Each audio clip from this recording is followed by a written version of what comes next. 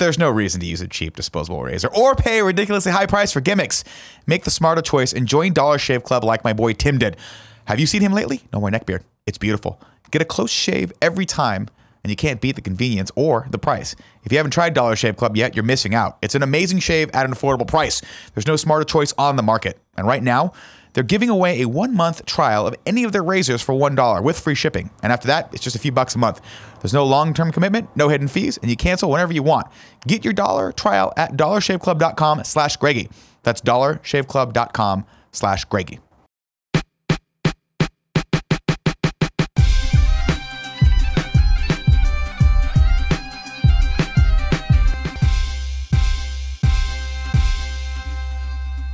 What's up, guys? Welcome to a very special episode of the Game Over Greggy Show. Look who's here. We got Andy Cortez, everybody. What's up? What's going on, guys? How are we? Hello. San Francisco. It's great over here. And Bernie Burns, creative director of Rooster Teeth. Is Chief Creative Officer. How dare you demote me? Okay. Some chump creative director you position. fucked up. Yeah. You were creative director, Big right? fan of your previous work, by the way. Oh, Yeah. thanks. Oh, yeah. Appreciate it. Yeah, Awesome. thanks. So this is obviously a very different episode of the Game Over Greggy Show. Just to get you up to speed, Greg Miller is off getting married. That's a big deal. Yeah. I can now say that publicly. People can know about that. So that's congrats to them. Yay. Great. I Love. had that bomb dropped on me right before this. Yeah. That's surprising. Yeah. Shout out to Love. You know? Shout out to Love. That's what I've been saying for years. Yeah, sure. And then Nick Scarpino, a similar story, broke himself in the most classic Nick fashion, getting out of his car, pulled a muscle. He was literally, as my brother described it, swimming on the floor. The metaphor runs deep between marriage and crippling yourself with a back injury. But it's like, you know it was bad that he knew Bernie was coming and he still was like, I need to Uber. His car is still here. His car might be here for the next week and a half. Yeah, we'll see. Nick, you can just say you don't want to see me. You don't have to hurt yourself next time. Yeah, so I Nick. felt really worried about it. I was telling Tim on the way over here. One time my dad dislocated his knee, and I was just a child. And in many ways, I still am a child, so I felt like Nick was my dad in this situation. Really? And I felt so scared and like worried, and what do I do in this situation? I was like, Nick, what do I do? And there he was in the hallway on all fours, and he was just going, I'm good, man. Just give me a sec. Just give me a sec.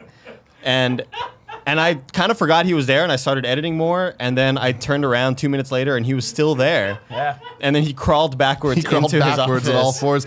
And so I had the other end of that where I'm sitting at my desk, and I just see Nick ass first crawling back into the room. And I looked at it, and I was like, Oh, no. Tim, just don't even talk to him. Don't even talk. Yeah. All the thoughts going through my head, I was like, give him his space. Where's the camera? Let him do what he needs to do, whatever. But then the second thought I had was, should I text Kevin right now nailed it.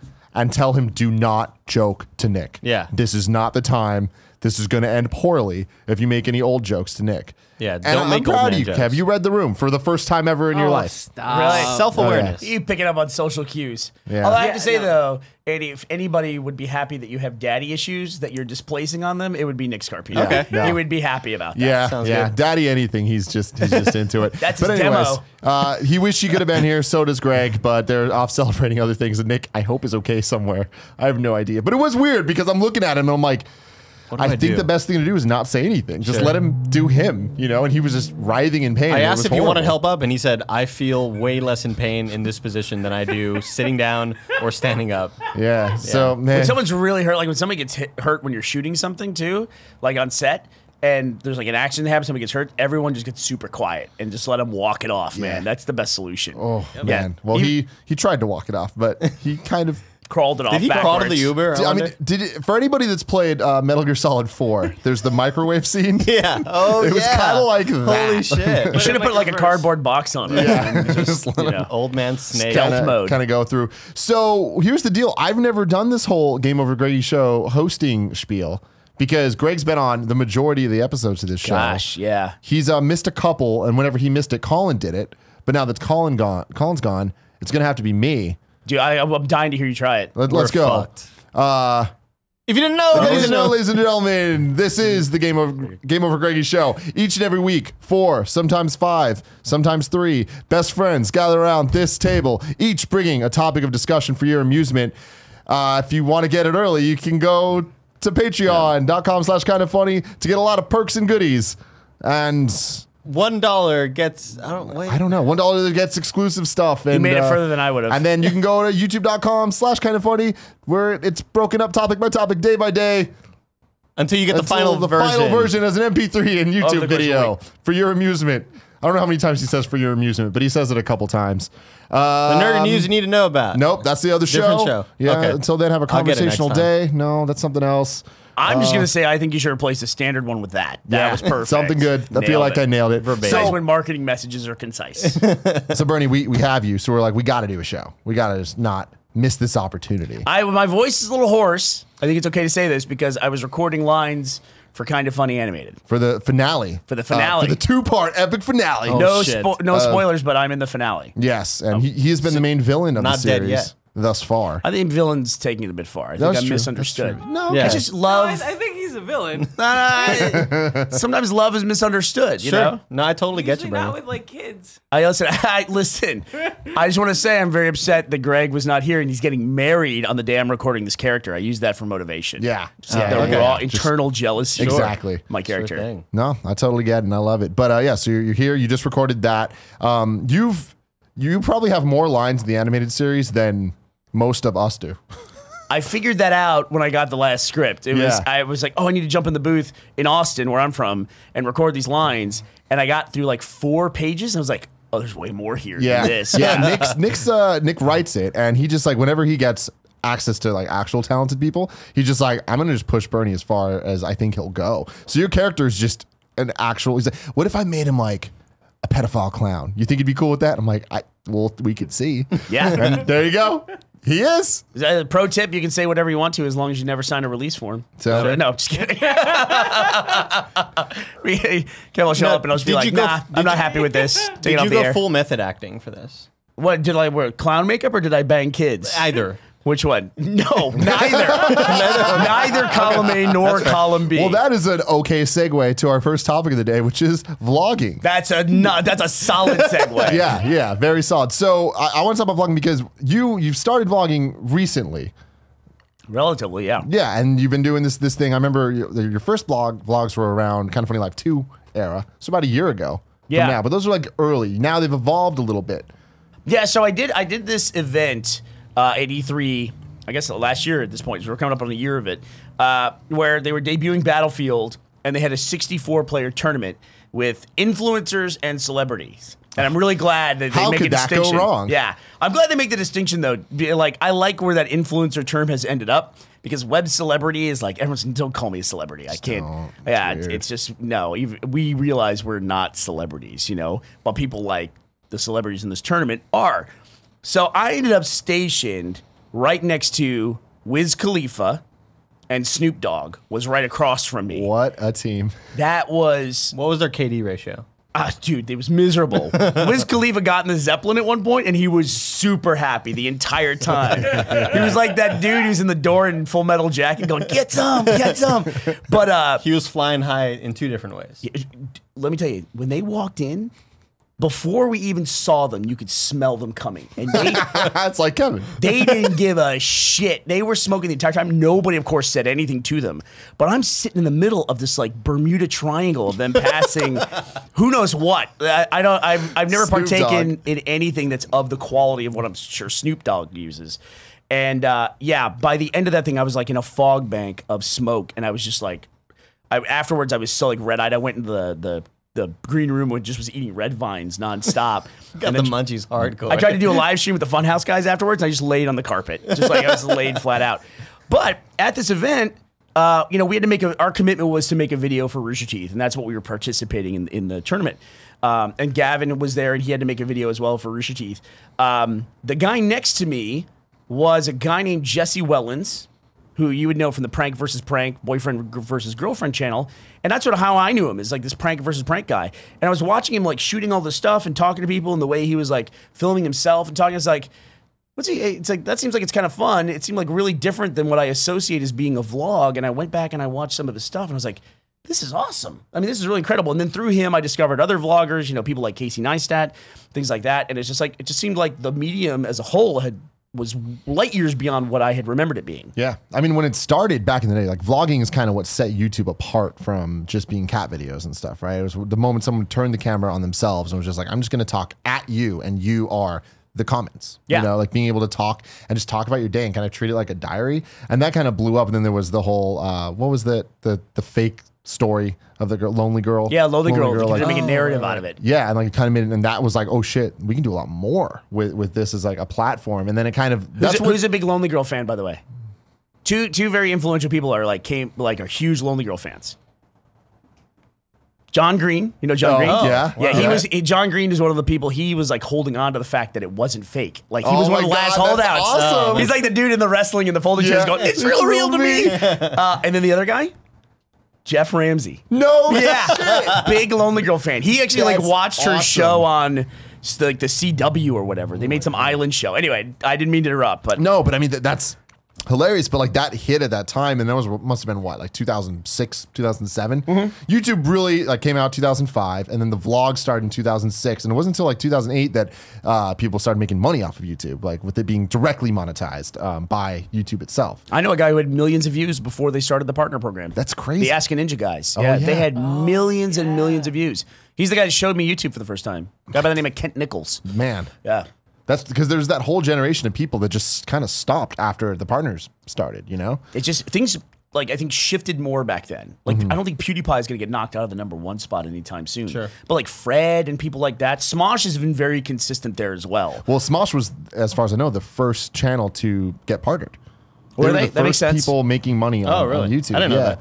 Yeah, so they were doing that, and then there was like the rise of the Asian American filmmaker and like vlog comedy thing going on. So it was like Kev Jumba, Yeah. and Ryan Higa, Ryan Higa, yep. and like Wong Fu Productions and a lot of that. And they were doing that, and then Wong Fu did more like actual shorts and narrative stuff. But Kev Jumba was like that. YouTube was vlog content. It was just a dude in his dorm room making jokes to Right. a camera. You know? Well, I think the cool thing about it too is like it's what YouTube gave rise to this format, but also I think it's not a format that traditional media would have made on their own. Like we had TV shows for years and years. There was never just the thing where it was one person talking to you about their lives every single day. And it's like it took YouTube to come around and make this genre come out of nowhere. Yeah. You know? I mean, it's kind of weird that reality TV obviously is super, super successful. And that's just because people like seeing people and seeing people have their relationships like real world, right? Like totally makes sense why that thing would take off. But This even is real just world, the they had natural- to yeah. put stuff in. Like, Exactly. yeah, eventually. prompts and But what's interesting here is we're kind of seeing like with prank versus prank and stuff, that is that evolution on YouTube where it's no longer just talking to a camera. There's content being made. You know, it's like there was a story, a narrative being told, whether it's the prank that they're doing or the daily vlogs that they would do or other people would do about their lives turned into reality TV. Yeah. Where it's like, we have to do something to keep this interesting. We can't just talk about what we're doing every day, because if you go to Starbucks every day, that's boring. Yeah. When we were at that event, and I said, this is really cool, and I got to talking with Jesse about it, and I said, this is really neat. I said, I think this is the kind of thing I might be interested in giving a shot after all these years. And I'm just like mentioning that. He said, this is literally the only piece of advice he gave. He just said, whatever you do, don't do a daily vlog. Like, he had almost like 1,000-yard stare when he said, he's like, don't do a daily vlog. Anybody who does a daily vlog, it just takes over their life and it ruins their life. And he was pretty clear about it. And I've heard a lot of vloggers say the same thing. If you try to do it daily, it'll consume you. Yeah, I'm sure you start to feel like you're stuck to that, and that becomes your thing. And eventually, it's just like, oh fuck, I got to do this vlog again. You can't ever have any time for peace or relaxation. Nobody's interesting every day. Yeah, all right. that's true. It can't possibly be the case. I mean, if you Kevin's pretty interesting. yeah, well, not everybody's Kevin. And that's for damn sure. Shay Carl, who was one of the founders of Maker, he recently put out a documentary called Vlogumentary. It was part of the YouTube Red Yeah, situation. the second most recent thing he's done. Yeah, it is. That's been put We out. don't need to talk about the other stuff. But it's part of the deal too. Is that when your life's on display, your life, the audience then does have the expectation that they're going to get access to everything, and then they're surprised when there's something in somebody's life that they don't have access to. Yeah. But it's also another one of those things. I always am fascinated by scandals. We're off on a tangent here, but I'm fascinated by scandals that get overshadowed by other scandals. Like the Shay Carl thing happened. There was, just for, you can look it up, I'm sure, but there was a cam girl who released some texts that they had, which I thought were, there's nothing physical. It didn't seem like going on, but apparently people were very upset. The big issue is when your entire channel is based off of vlog content that is family friendly, about families and about the love that you have for your family. Like that's when that gets a little iffy, especially when you just release a documentary that goes into the dangers of putting yourself on the internet. It unchecked a lot of boxes in one day. Yeah. But when that thing goes on display and the people don't know and they thought they didn't have access to it, then it becomes a bigger deal. But right after that scandal hit, then the PewDiePie anti-Semitic stuff hit, and everyone completely forgot about it. It's like that happens all the time. To me, the best example of that is David Letterman had this crazy sex scandal where a guy wrote a script and was extorting him for like $2 million, and the FBI got involved, and David Letterman handed him a check in public, and then they arrested the guy and everything, and there was like this huge story. Then Tiger Woods' sex scandal happened, and nobody cared about the David Letterman thing after that. Man. Yeah, nobody even thinks about that with David Letterman now. Yeah. I feel like that's always the thing. Whenever there's like an awful news that companies have to break, they always release it like on a weekend, or when there's something like a big announcement's about to happen and they know that the anticipation is gonna blow that story up. So let's sort of sneak in the shitty news. Yeah. So it can just kind of get tossed aside quickly. Friday at 4:45. Yeah, exactly. Like, no one's checking their emails. Yeah. We'll be fine. Another example is Fine Brothers. Fine Brothers at the exact same time when they had that meltdown last year, Sony was having the exact same kind of issue where they were trying to trademark Let's Play. Which I was very interested in because we have the Let's Play channel on YouTube, and they were not saying a word about it. And then at the same time, the Fine Brothers were doing kind of a trademark play with React. Everybody went nuts over the Fine Brothers, and Sony was just like skated along. Well, the gamers were upset. The people that read Kotaku every day were like, fuck you, Sony. You can't fucking do that. But then like the general public, like the Fine Bros thing got to the general public, and that was like just out of hand. Yeah, but do you think that the Fine Brothers are hit on a broader level than PlayStation does? Well, I think it did in terms of news and in terms like of trademark stuff. Yeah, I got you. It's just like the Fine Bros that felt like people felt like they were being betrayed as a user base, which is going to upset people a lot more than the big bad company that they love already, PlayStation. Yeah. It's like a weird dynamic between going back to like the vlogging, where it's like when you know these people from YouTube, you feel a different type of connection and relationship with them. Yeah, so my plan is to do a vlog a week, go for a year, and then that's the plan. It's just 1 year of it. And that's all I'm going to do. And now after a year, I go, I still like this. I'll do another year or something, but that's the plan for right now. So what is the kind of motivation behind the content of the vlog? Because I saw you do one recently that was kind of how Rooster Teeth makes money. Yeah, we wanted to be more transparent about that, because I think that a big part of the YouTube online video phenomenon is that it's also this like incredible entrepreneurial education that people are getting. Like they know how PewDiePie makes money. They know about like branded stuff and everything. When I was watching TV as a kid, I didn't know anything about that. And I think it's really important too for people to realize there's other models besides YouTube ad revenue. There's Patreon, there's everything that you guys do, live events, merchandise. So we wanted to be able to talk about that kind of stuff. And it's also, I think it's important, as you're asking the audience for support and watching the shows and everything, you kind of want to give them a sense of where that it's all leading, that it's heading somewhere. Yeah. Yeah. Did you ever watch any vlog content at all, Andy? Not really. Not at all. That part of YouTube was kind of in the past for me. Like, I was not really on YouTube a whole lot at that time. For me, it was just like AOL Instant Messenger, and that my internet was like downloading Blink-182 videos on Kazaa. Like, that's what, and also because I didn't have good enough internet connection back in the day. Like, I don't think I got high-speed internet until like 2007 or something like that. And it was kind of rough. 56K. Yeah. Oh, God. The dark times. Yeah. But so there's guys like Casey Neistat now that have kind of like revolutionized what the vlog was, because everyone thinks of it as just, we're just talking to the camera. In your bedroom. And in your bedroom. And he's like, no, like we can turn this into in hotels and on the streets on a skateboard and all that. But it's like that obviously takes so much of his life up doing it daily and all of that. But for you, like when he's quit a couple times. Yeah, exactly. And he's back now, but it's not daily. And like, is it daily now? I think he's doing like stuff for CNN. It's not really clear to me what's going on. Well, his company got bought by CNN. Yeah. His company Beam. Beam. Yeah. Beam, yeah. Yeah. And it's one of those things where Phil DeFranco just recently launched a Patreon where he wants to have a next generation news network. I think that's actually what Casey Neistat's already got kind of going on. Because a lot of what he does is now more events like around the election and marches and things like that. He tends to go out now and interview people in his style.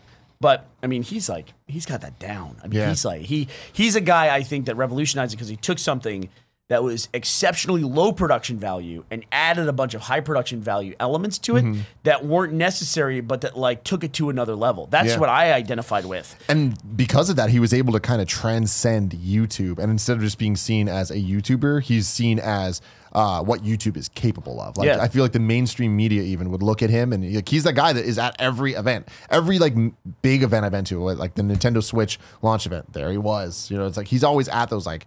He gets invited to everything, whether it's video games or lifestyle or entertainment. Like he's there at the red carpets and covering it. Well, a lot of times too, brands tend to be, older people that manage those brands, and they don't necessarily understand everything that we do. Even people in video games don't understand really Let's Play and streaming. They're catching up.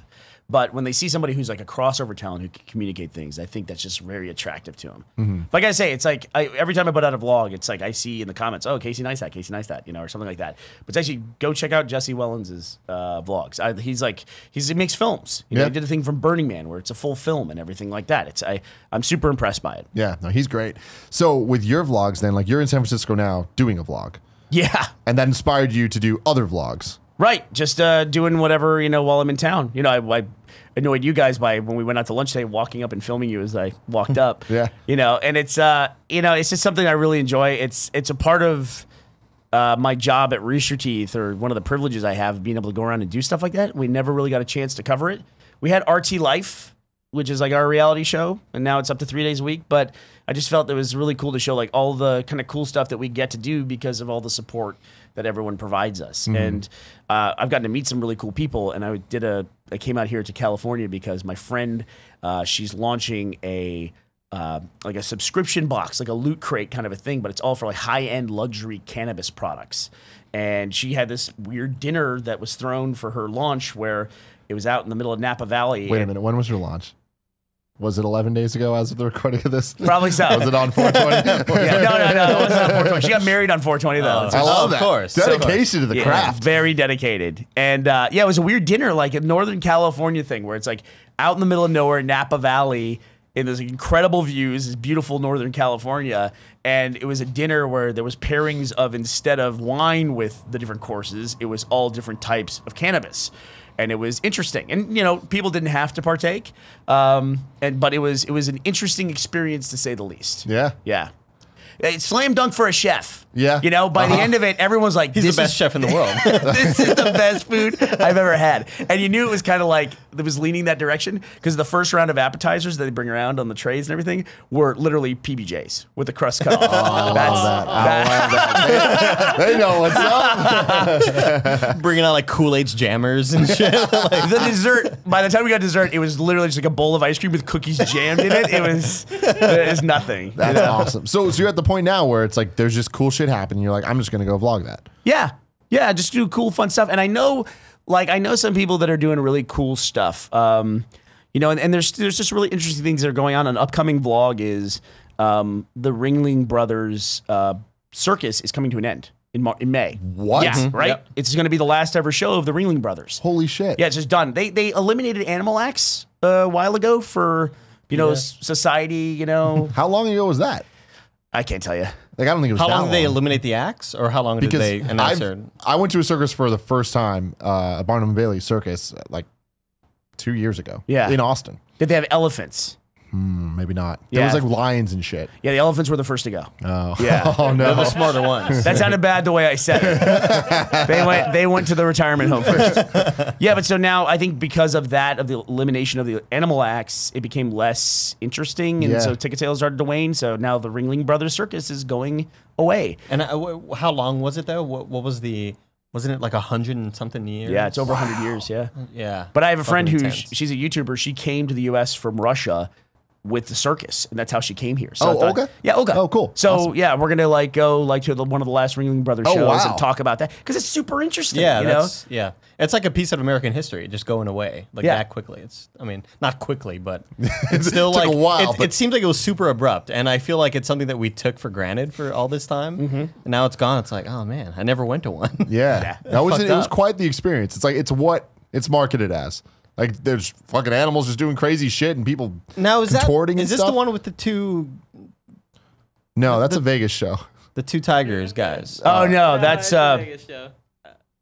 What I the want to say Sebastian. Siegfried and Roy. Siegfried and Roy. That's it. Sebastian. One the of them crab. died, right? Nope. One of them got severely hurt by the tiger, and Like, he broke was his okay. heart. Yeah, don't spread fake It, news, like, Andy. Oh shit! Bit his neck and busted a major artery in his neck, and so he had a lot of problems as a result of that. Damn. But he's Yeah. fine. But he's good. Yeah. I think there was a big push to not kill the tiger too, Yeah, which is what yeah. always happens when an animal attacks somebody. Oh, man. Yeah, that shit's crazy. I feel kind of gross. Did you see the vlog that I did with Gavin? I thought you were saying with Siegfried. No, The other dude. it's our Rooster Teeth's white tiger, Gavin Free. He's been in the UK, from the UK in the US now for 5 years, and in Texas specifically.